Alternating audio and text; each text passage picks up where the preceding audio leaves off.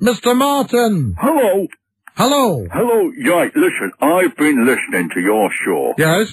And quite frankly, if you don't mind me saying so, it is the worst program I have ever heard on the radio. And you listen to the radio? Yeah, well, you see, my sister, I'm stopping at my sister's at the moment. Yes. And let me tell you this.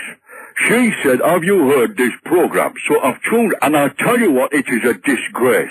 Well, I'll tell you And I'm going to complain about you, the way you cut people off. Yeah, well, I'll tell you something, Mr. Martin. I am surprised. Yeah, Mr. Martin to you. All right, I'm surprised that your sister can put up with you because you're an obnoxious old fool. How dare you? You're an obnoxious old fool. No, I want an apology off you. You get nothing like an apology off me. I have been in this business. Just a minute, Mr. Martin. Hello? You're an obnoxious old fool. Now, have we got that straight?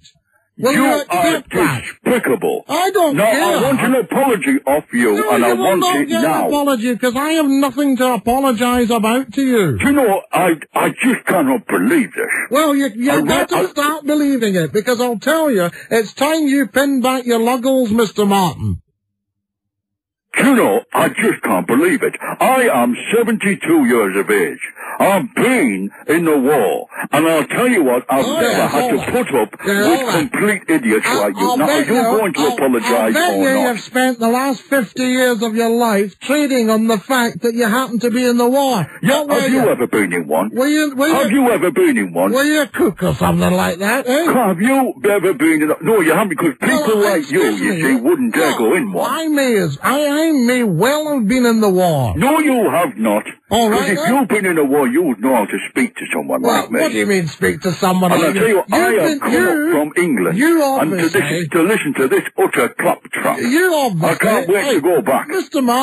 Mr. Martin, we'd all be obliged if you'd go back to England. I'm very sorry for your poor sister. I've worked all over the place. What do you mean where I came from? That's none of your business. Are you going to apologise or not? No, I am certainly not going to apologise. Now, tell me. I am going to write. I'm going to write. Right, you write to anybody you like, Mr. I am. No, right. I'm going to, and I want an apology. Write to me, okay, and I'll rip your letter off. This is your last chance. I'm going to give you one chance. Yeah, well, you give me as many chances more as chance. you like. And if you don't apologise, you are going to be in serious trouble. All right, yeah, we've heard all that. Is this what you used to give the Germans during the war? What I gave the Germans? You see, you'd run away, you. Oh, like a lot of Scottish people who run away from the enemy. People like you. I see, I've lived with Scottish people. I've been in the army with Scottish people. I tell you what, the Scottish people are a race that are frightened of war. And people like you, see, you're on your own mouth. And yet when people are there putting on a point of view to you, it's quite plain in my mind that you are frightened of hearing the truth. So you cut people off.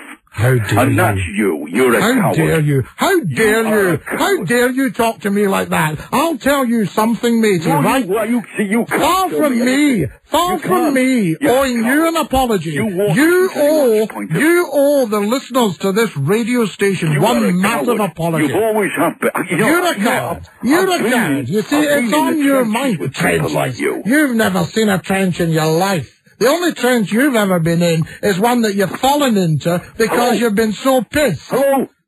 I'll tell you something. Listen.